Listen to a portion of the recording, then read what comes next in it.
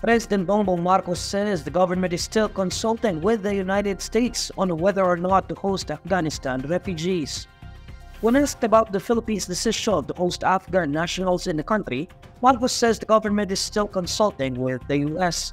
The Philippines had been asked if it could serve as the transition area for Afghan nationals displaced by their homeland's conflict before they are resettled in the U.S. The president, however, said that the government is not rushing the decision.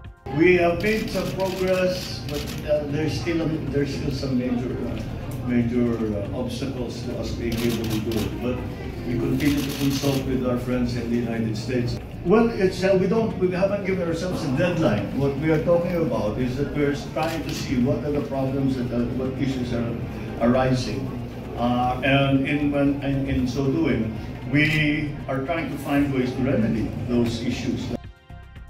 Marcos previously said that this arrangement posed logistical and security issues. The president says they are still looking into the possible problems that the proposal will have, as well as possible solutions.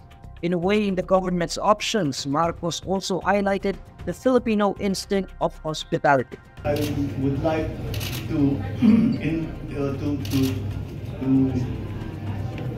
manifest the Filipino instinct of hospitality. And as you know, many times has happened that there have been situations around the world, and mga kaka-refugee hindi tinatanggap kahit saan tayo tinatanggap natin.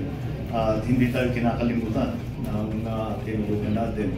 Ganyan talaga ang ugali ng Pinoy.